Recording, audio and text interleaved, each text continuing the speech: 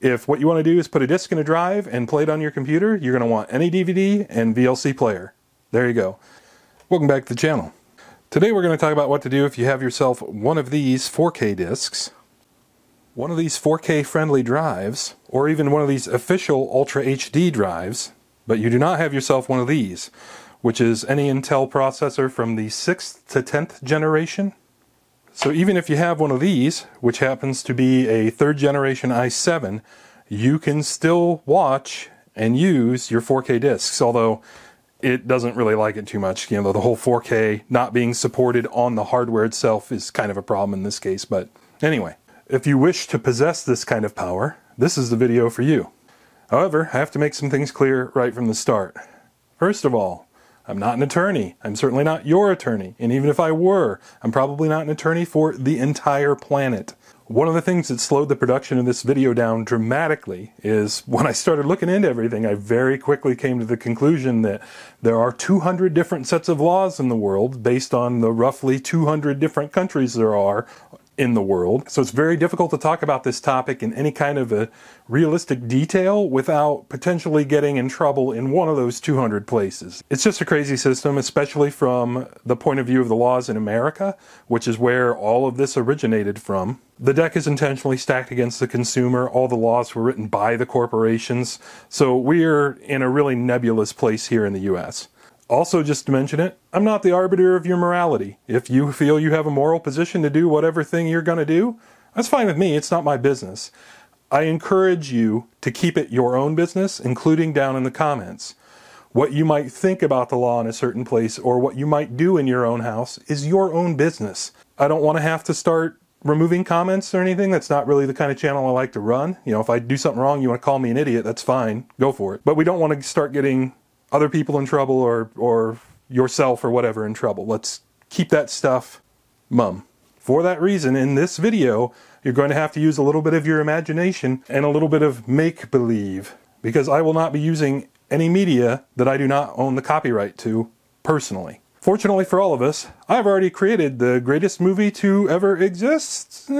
On this disc is just a DVD version of the first segment of this video where we flash the drives. So this is what we'll be using for all of the demonstrations. When necessary, I will just tell you, hey, this thing might be different, or we'll use some make-believe or pull pictures from somewhere or whatever. This is going to be kind of a long-winded video, and I know that because there's a lot of caveats and this, that's, and everything along the way. So I will give you the meat and potatoes right this second. If what you want to do is put a disc in a drive and play it on your computer, you're going to want any DVD and VLC player. There you go. Any DVD is not free, VLC player is. I'm going to equip you with a whole lot of other options to go about this as we go on, and we're going to discuss a lot of reasons why you may not actually want to do that. But if you're dead set that this is the path you're on, that's what you're going to do, that's what I would recommend. That might be something I could do if I were to live in a different country. Also, if what you want is to take one of these, drop it into a drive, play it back with no hassles, no problems, whatever, 100% perfect every single time, full menu support, full bonus features, all that good stuff, you don't want this. You want this. Just a good old standalone UHD Blu-ray player. This is like a middle-of-the-road model Sony. It was under $200. It works just fine. It will do all the things I just said that it will do until the day it dies. So if you want the most compatible, least trouble solution, PC Playback is not for you. You want one of these. And I say that for a few reasons, but primary among them is this right here. Down here is my traditional 1080 Blu-ray player. This is my 4K player. All Blu-rays and up, as far as I'm aware, so Blu-ray and 4Ks, their menus and such run on Java. If you don't know what that is, if you've never heard of it, that's okay. It's an old computer programming language. It's basically one of the more popular like web programming interfaces from 20 years ago. It is no longer supported, and it's a security vulnerability to have it installed on your PC. Plus, through my experimentation, it doesn't really work anyway. Sometimes disk menus and stuff will work with Blu-rays, sometimes they don't. DVDs do not use Java, so they're a little bit more straightforward. If you really want a seamless experience, PC Playback is really not for you, at least without a whole bunch of hassles, this being primary among them. I should also point out that you won't save any money doing this instead of doing this by the time you get into it. At the time I bought this stuff, this enclosure for this drive was, I think, 50 or 60 bucks. This drive was like 60 or 65. And any DVD varies in price. There are sales all the time, but it's, we'll say, 100 bucks. That's more than this 4K machine cost. There are plenty of good reasons to go this way instead of this way, but saving money isn't one of them. Also want to take a quick minute to mention that I got a comment from at least one viewer who is someone who is disabled. So the reason they wanted to do PC playback is because, you know, they get around in the morning or in the day or whatever, and then they are just like parked at their computer desk all day. So it's not really an option to, you know, go somewhere else and watch a movie or whatever. So it would just be a nice thing for them to be able to do, which would make one of these maybe a little bit harder for them. What I would say is on a lot of setups, you may not have multiple inputs for HDMI and stuff like that on your computer monitor. This little box right here is an automatic HDMI switch, or it comes with a little like credit card remote too. These things are about 15 bucks. This particular one passes 4K and HDR and everything else through it. No problem whatsoever. No copyright protection issues or anything else like it. I'll link this in the description just in case you should happen to be maybe in that situation. And that's one of the reasons why you didn't want to go this way, because it's just difficult to do with your screen. This takes care of that problem for you. So now you have another choice to make. You take the blue pill and you play discs in a regular player and go about your life, never knowing anything else. Or you take the red pill and you find out just how deep this rabbit hole goes. Also, it would have been a lot smarter for me to buy a pack of M&Ms than to paint a couple of aspirins. Alright, Red Pill Army. Fair use law in the United States allows for content that is educational. Although we will not be broadcasting any copyrighted materials in this video, we are going to be talking about some of the methods and approaches they've used to establish some of the protections on these copyrights, so you understand what you're doing when you do something else. Therefore, time to get a little bit educated so, you know, we all stay in good graces, and plus, you know, you should probably know a little bit about what you're doing, right? So once upon a time in the 1970s, CD audio was being developed. I would venture that almost everyone watching this video has seen one of these before. This technology predates the ability to duplicate it at a consumer level in any meaningful way. Therefore, they didn't bother to really try and protect it whatsoever. Copyright law does apply to this stuff.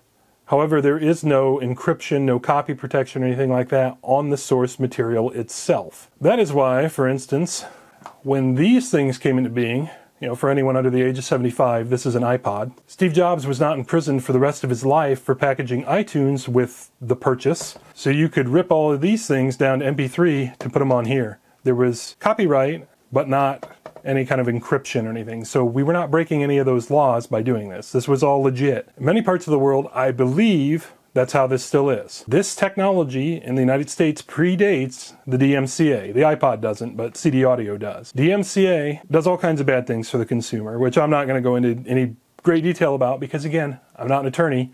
I only passingly know what I'm talking about, which means I don't know what I'm talking about. So, you know, big grain of salt with all this. But a lot of people have it in their minds that doing this thing to put it on this thing is the same thing as doing this thing to put on this thing. And depending on where you are in the world, that may not be the case. Again, you know, do your own research and all that good stuff. Case in point, the first iteration of any kind of copy protection, encryption, or anything else came about on DVDs, or at least the first iteration that any of you would have seen before.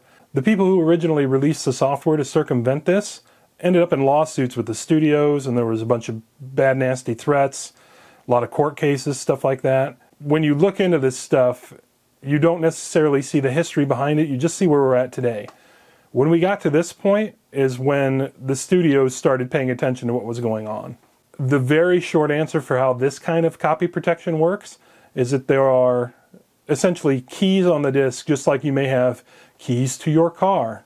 If you have a vehicle as old as my stuff, there's a limited combination of keys that you can make to have different locks. That's how DVDs work. So there's only a few hundred keys for these. Those keys once upon a time were leaked, and ever since then, DVDs have been unlocked. The next iteration would have come on regular old Blu-rays. This is a 1080 Blu-ray, not a 4K disc. This is where the machines started to learn and started to adapt. The keys on these discs are updated over time. So this is a pretty old disc. It probably has a version of the key from many, many years ago. We'll say that it's version 30 on this disc, though I don't know that. But a much newer disc, including this 4K, may have something like version 90 on it. So what happens here is, if you go to insert this disc in one of these, or one of these, the machines rise and update the firmware on these devices by themselves. This happens without your knowledge or consent. So every time a new revision of the encryption keys come out, they release it on a new disk, it then populates your player. So if at any point those keys are ever compromised, they just eliminate a key, so therefore it's then expired and you can't use it. For that reason, these players tend to need to be online, especially Sony players, like it was notorious for PS3s. You'd have to connect your PS3 like once or twice a year just to get new keys from Sony, or else it would defeat all Blu-ray playback, period. So, fun times. You know, the slow erosion of your rights as a consumer. The good news is this gets way worse. So in addition to the encryption that came out with Blu-ray discs, we actually ended up with hardware encryption via the HDMI port itself as well. So here I've got the Blu-ray player that Columbus sailed with when he was discovering the New World. On the back of it, you will see that it has an HDMI connector, as well as component and composite video out. HDMI is hardware encrypted from end to end. These are not. So if you had the correct equipment, you could actually pull an HD rip out of your component video. Or you can just plug a VCR in and make a really terrible copy of a composite connection. When these things were still being adopted as a newer technology, you know, we were going from DVD to Blu-ray and all that stuff, they still had to offer all of these connections because people had equipment that didn't have them. Like my first HD TV had component connections. It only had one HDMI and it was a terrible connection. You were way better off to use the component back in the day. However, that didn't stop HDMI from proceeding forward as planned. The way this works is it's hardware encrypted from end to end, from device to device, including the cables themselves. So if everything in the chain, meaning your TV, your cables, your player, everything else, doesn't all shake hands and agree, yes, we're officially licensed, blah, blah, blah, it won't play. This could become a problem in a situation where, say, you're using a monitor of the era and not an HD TV, and your monitor has a DisplayPort connector instead of HDMI. DisplayPort is basically royalty-free HDMI. It looks like that. That's a DisplayPort connector. Since DisplayPort is royalty-free, that is another way of saying it's not licensed. It doesn't have all the hardware handshaking that HDMI requires. So if you had a monitor with a DisplayPort connector, you try to plug it into your legally purchased, properly regioned Blu-ray player, and you put in your legally purchased, properly regioned Blu-ray, you could connect all this stuff together and end up in a situation where your completely compatible hardware, meaning it all supports the right resolution and everything else, won't play discs. I don't know if that's really a thing anymore. I don't think I've seen anything with DisplayPort on it in quite some time now. And I don't truly know how bad the compatibility issue was, but it definitely did happen. Then, of course, on a long enough timeline, we get into, you know, a more modern player. The only way you're getting video out of this thing is via HDMI. They got rid of all these connections in the name of anti-piracy. Like I said a few minutes ago, until like a couple years ago, I had a TV where I was still using these. If I wanted to plug a 4K player into it, I was pretty much screwed. But that's not their problem. That's your problem as the consumer. And now we're back to these guys colluding with these guys and a bunch of other guys, movie studios and whatever else, to bring us what was known as Intel SGX. SGX did for the digital side what HDMI did for the physical side. It hardware encrypts every step along the entire path, including like the RAM. So from one end of the data stream to the other, it's 100% encrypted from the input of, you know, whatever you're doing. So we'll say you're in an encrypted application, so the input might be a keyboard. You press a character. As soon as that character becomes digital from your physical world, it's encrypted all the way through to the screen. That is why if you have a processor that is not Intel SGX capable, you can't watch commercially produced, properly licensed 4K Blu-rays, even if you have an officially licensed drive. So this drive is an Ultra HD drive. It will do all the hardware handshaking with the specific Intel processor and everything else. So this all works, except when Intel said, hey, we're going to deprecate SGX as a feature, which they did so because it's also a huge security vulnerability, ironically. When Intel announced they were doing that, Microsoft said, hey, we're not going to support it anymore either. So now if you have certain revisions of Windows, even with officially licensed hardware, which all of this that you're looking at is, you still can't get it to work because Windows doesn't support it anymore. On top of that, let's say by some magic, you have a Windows installation where you have never let it update, and it still supports it. The only licensed playback software, which is CyberLink Power DVD, as far as I know, that's the only officially licensed software there has ever been for this. They stopped supporting it, so they don't support SGX anymore either. So basically, everybody in the whole chain, no matter how much money you spent on all the right stuff to do this the right way, just basically backed out of the deal. So now you've entered this nightmare Willy Wonka world where you get nothing, no matter how much money you spent, how much money you try to spend, how you try and do it right. You no longer can. You're either locked into old hardware and old operating system and old software, which all have security vulnerabilities, which is why the feature set was deprecated to begin with, or you have to go another way. And that other way is unlicensed software. Much in the same way that DisplayPort is unlicensed HDMI, all of the various unlicensed playback software out there does not support the encryption.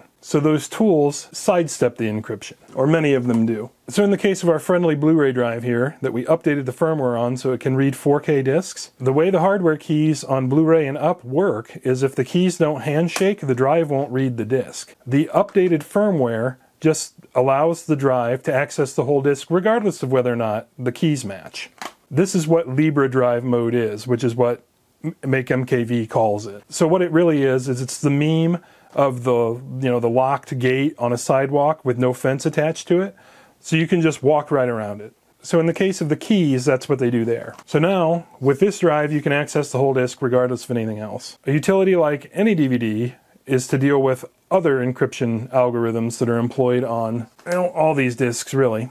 And that is the stuff where it becomes really nebulously questionable depending on where you live. So I'm not going to talk about it a whole lot more, but essentially that's how it works. The drive can read the 4K disc because you just told it to. You just told it to read the whole disc regardless of what's on it. And the software can play it back because it sidesteps the SGX requirement. And you are in this situation because you have no other option. There's the whole thing front to tail. You just simply can't spend any amount of money to make this work as it was initially designed when they came up with SGX. So this system has been constructed so the only person who is expected to play by the rules is you.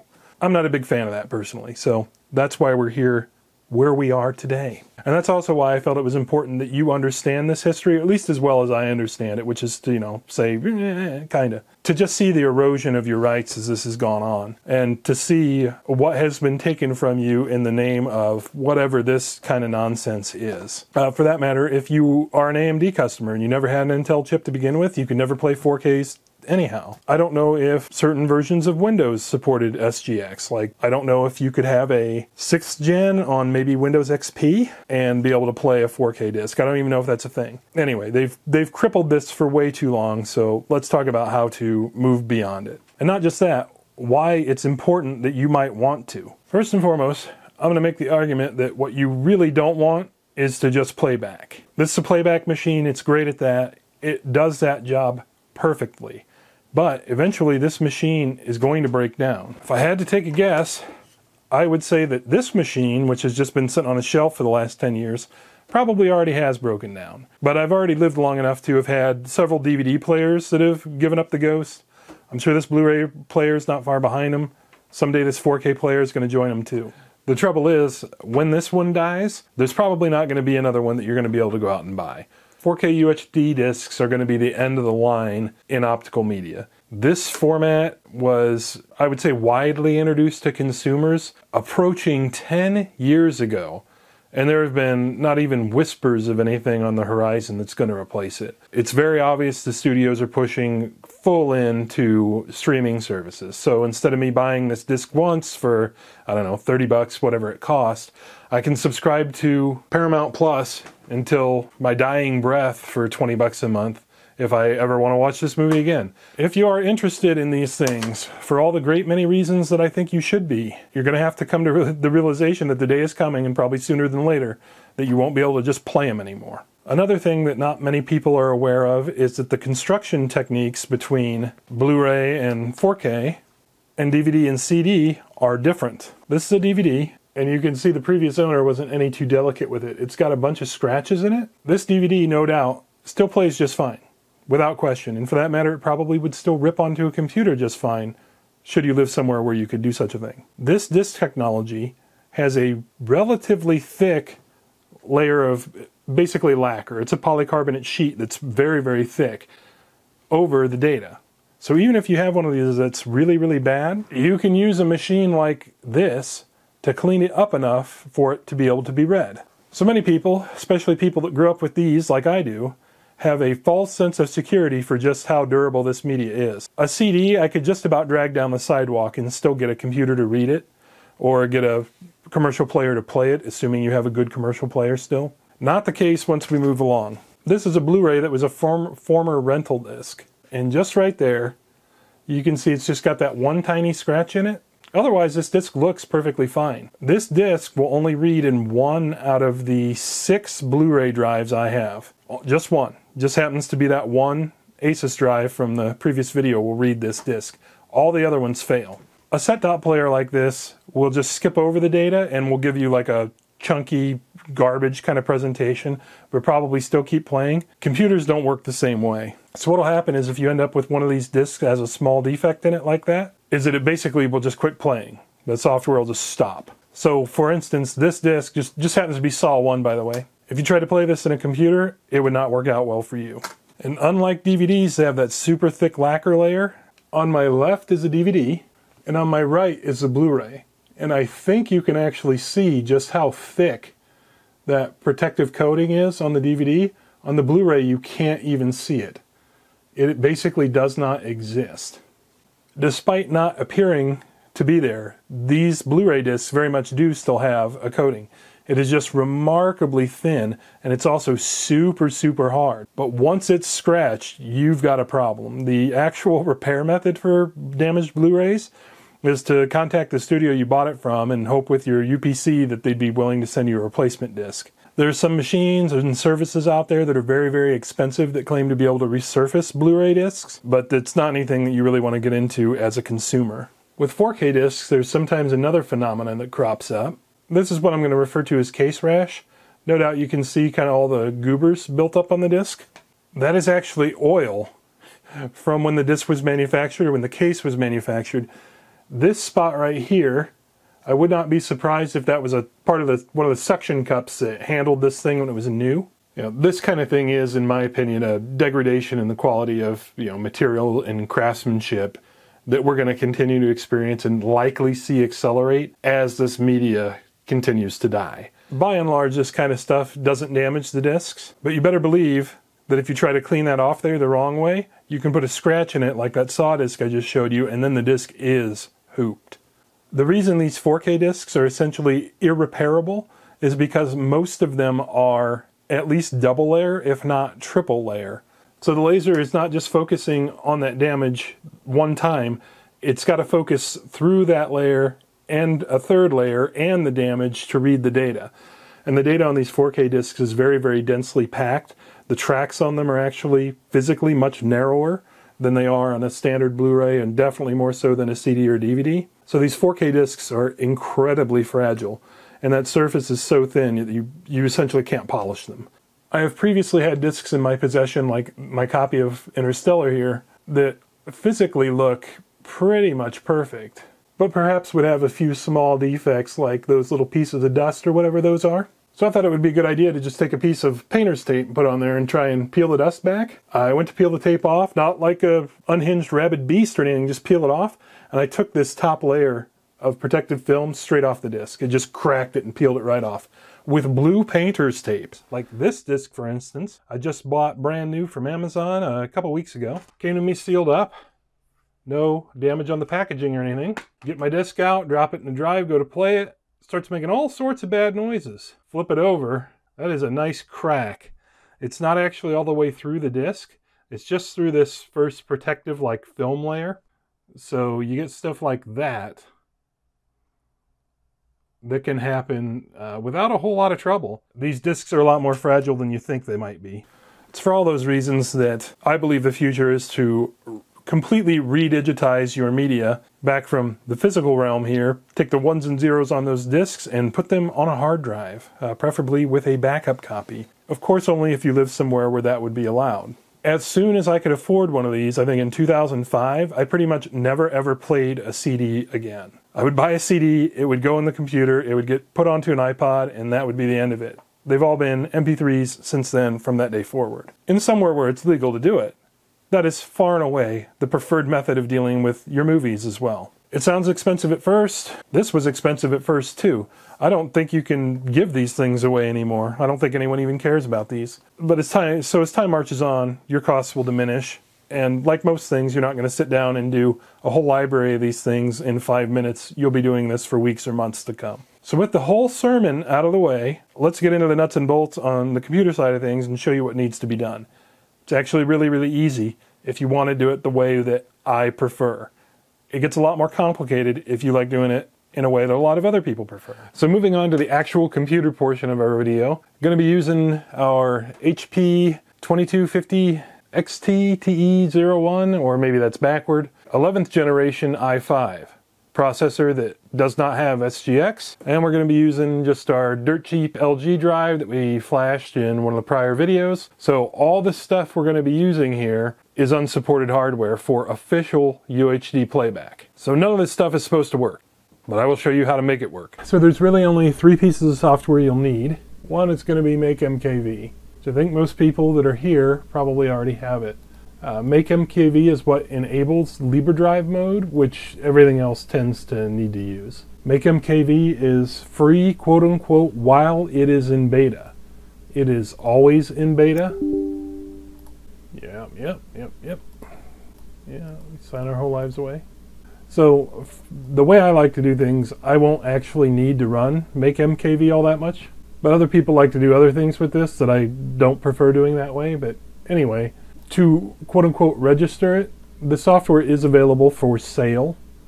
Frankly, if you like any of these tools, or, just like if you like any of my videos, you should support the people that make them. So you can buy it. You don't have to, though. The way to register it, permanently, temporarily, whatever, or to get your free license, MakeMKV is free while in beta. You're going to find this forum post, and the author puts a serial number in there every month or so. They don't necessarily always do it on the first of the month or whatever, so there will be times that your license will be expired, and that's just all you can do. And from a fresh install, you don't really need to worry about it. But so it says that key is good. For me, that's only a few days, so I'm not actually going to do that right now, because just with a fresh install, it'll be good for 30 days. But anyway, MakeMKV, there it is, it's installed. Next thing you're going to want is VLC player. This is what you will use for playing your media, whether or not you choose to process it with MakeMKV or not. So we will get that going now. Yep. And VLC player is free, and it is always free. So this is just a passion project written by a group of people, and they update it whenever they update it, and blah blah blah. I think there is a VLC organization you can donate money to if you want, but the software itself is free. So finish, and let's not do that. Updates is fine. Yep. So this is what you will use for playback. Now the thing you're going to need for actual decoding, or at least the way I like to do it, is any DVD. Any DVD is not free. I think it does have like a 30-day trial. You will be buying it. Right now, since we're like Cyber Monday and stuff, there's probably a sale. There's almost always a sale. So the bundle price, if you don't want a bundle, is what, €109? Or you can just do it a year at a time. I will warn you, there has been controversy before around any DVD, because this type of software is only legal in certain places in the world. These guys have gotten into some trouble before, and they had to fold up shop, and when they reopened, they had no way of honoring the arrangements from the past. So that kind of thing can happen here too. You can pay your €82 or whatever, and it's just money in the wind the next day. Who knows? This has been around for quite some time. It's working very well for me, so I don't have any big problem recommending it. But yeah, not free. You can see they offer a whole lot of different software that does a lot of other things that may or may not be okay where you live too. But for now, we will just download any DVD. There it is. Yep. I agree. I'm not a big fan of desktop icons, but that's up to you. Okay. Yeah, that's fine. So we are going to request a trial. Okay. So we have a 3-week trial now to use. Yeah, and it's just going to kind of give us a walkthrough of things. So really, if you just want to watch movies, any DVD is completely transparent to you. It'll just be down here in the system tray. Right there it is. And the little hover over is telling you what version it is, what drives are there, and how many are empty. So I'm going to put the greatest movie ever made in our drive, and any DVD should pop up and say it's scanning it. And there it is. It's saying it's checking it out. And it's untitled because I didn't author it very well, and as I have stated earlier, there is no copy protection on that disc. But now if we want to go play it, we just go over to VLC, Media, Open Disc. This happens to be a DVD. It is not in that drive, it is in E. So now we say play. And there actually is a menu here. DVD menus and Blu-ray menus aren't the same thing, just FYI. But if we wanted to, we could open that same disc again with no menus by just clicking that, which means it'll just start straight into the chapter that it believes has the content on it. Welcome back to the channel. And it did. Today we're going to be talking about how to... another thing you can do, just FYI, you can geek out in the VLC preferences forever, and this will be a separate video on that I'm probably going to do on like configuring a home theater PC. It's kind of a ball of wax. But if you go to all settings and you look for DVD, you can tell it what to do with DVDs with menus. If you don't want to see all the previews and stuff on a movie that you've seen all the previews on 800 times already, you can tell it to just start directly in the menu. So that's what you saw the first time. When we put the disc in, it popped up the play menu. That's because of that option. If I had previews and stuff all up on this disc and I left it that way, that would show me all that stuff every time. The same thing exists for Blu-rays, and you're going to want to make sure this Blu-ray menu checkbox is not checked because we are not going to install Java. So what happens with a Blu-ray is as soon as you drop it in, it just starts playing the correct menu or the correct chapter. 99% of the time anyway. So we'll go ahead and save my settings. If it doesn't, you can right click here, come down to playback, select chapter, perhaps title. Oh! I can't do it on this disc because there's only one chapter. On most discs, would it have more than one chapter, you'll be able to come over here, or more than one title on the disc, and you'll be able to select that and just select the one that's the longest. That'll be the one to play. Again, apologize for the vagaries here, but 200 sets of laws in the world. It sucks. So that is how you play stuff. What everybody is going to want to do is know how to rip stuff. This is where things get particularly questionable. But I would say probably 99% of people are going to use MakeMKV to do it. I'm one of the 1% that doesn't care for that for a variety of reasons, but we'll get into a couple. When you get into MakeMKV, like any other software application, there's a whole bunch of options and things you can go through. But what most people do is they'll open the disk by just clicking that center button there. And it's going to come up with all the title information like subtitles and multiple tracks and all that good stuff. I absolutely hate doing it this way because there are some disc manufacturers, I think specifically Lionsgate is a studio that does it. I'll see if I can get a screen grab of one of the John Wick movies that'll have like 1 million fake chapters and stuff like that. And you have to look up forum posts or install Java or go through a whole bunch of other mechanisms to try and make your best guess at what things you want to click and what things you don't, like what audio tracks and all that stuff. It's just a big pain that I don't like dealing with. So if I were to want to use MakeMKV, what I would do instead, and by the way, MakeMKV does not want any DVD running most of the time, so you just right click on it and exit it if you want. But what I will do most of the time if I want to open something or make a copy with MakeMKV is I will just go to File and Backup. That gives you the entire disk, no matter what. I'm just going to throw it in the desktop, say OK.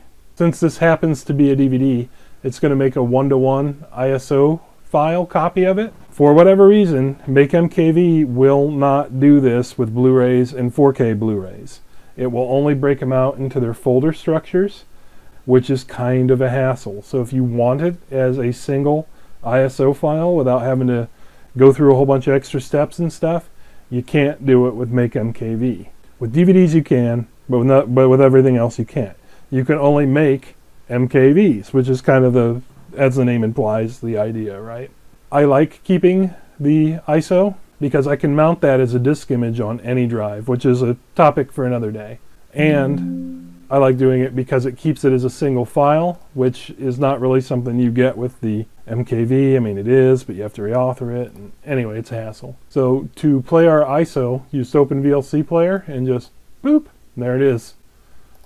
Welcome back to the channel. Since that's a DVD with a menu and everything, it treats it just like a regular DVD disc with a menu and everything.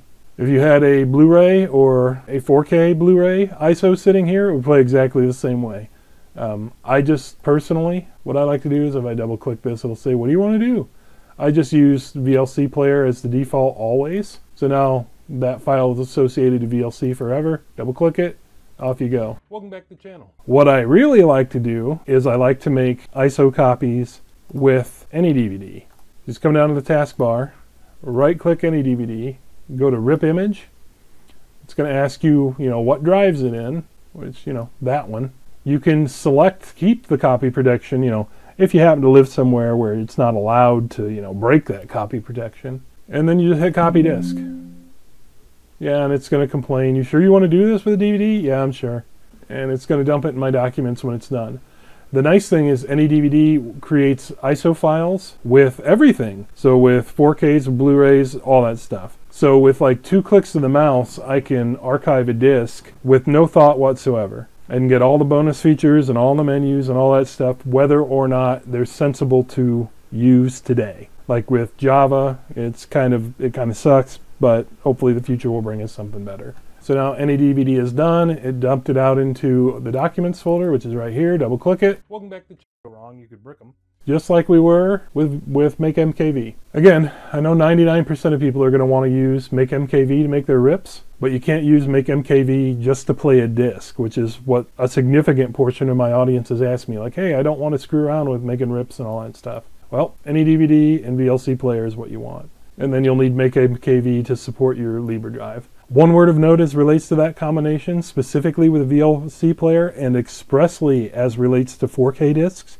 is basically the subtitles don't work. This kind of sucks. What it does is for some reason, with 4K discs, VLC player puts subtitles up as black text with black surround. So if you're watching anything other than like full screen 16:9, like this 235:1 presentation where you get these black bars top and bottom, all the subtitles are going to be down here in this black and you won't be able to read them. It's not a perfect system. It is, it is what it is. Like I said right from the start, if what you want is to do all this perfectly with no trouble, what you want is a set-top disc player. But if what you want is to preserve your media and then later on even tweak your media, which we'll get into during like the HTPC setup side of things, then making rips is definitely a good way to go. If you can do that where you live. So the long and short of things is that's how I like to do it. Any DVD, just click, click, click, and you're done. It's super easy, but it's not the free way. So you have to weigh that out as you go along in your journey of how you like to do this stuff yourself. Speaking of preference for doing things, this is just the way I like to do it right now. There's every possibility in the future that I will like doing it some other way. There are some other ways that I would like to look into right now, as a matter of fact. I'm sticking with the direction I'm going right now primarily because of some of the features that VLC supports that we'll talk more about in an upcoming video. Another thing I'm doing that a lot of people will tell me I'm doing wrong is that I'm not recompressing any of the files whatsoever. So if a movie is like Interstellar, I think it's something like 90 gigs on disk. It's going to be 90 gigs on a hard drive too. That's pretty much fine with me. We're coming into the era where hard drives are now approaching about $10 a terabyte, or I expect to see that in the near future. In general, you can get 10 to 15 4K movies on a terabyte of storage. So that's what you're going to be looking at as far as cost. It's also important to remember that there are only so many 4K titles in existence right now. I bet there's probably not even 10,000. Let's say that you have an interest in 10% of those and you're interested enough in 1% of those to actually buy them. You're talking about 100 movies.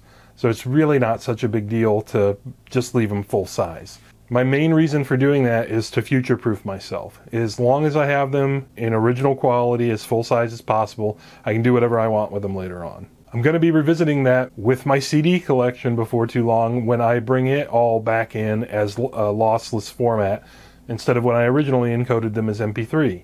In 2005, when I started down that road, hard drives were prohibitively expensive per their size, per CD audio format size. But that quickly changed as well. You know, years and years ago that changed. So I'm just not going to do that this time. I'm going to go right from the beginning with what I wanted to do anyway. So speaking of what I want to do, I should probably wrap this one up because I'm positive it's going to be way too long as it is. So as always, I appreciate you stopping in to watch it, and I'll catch you on the next one.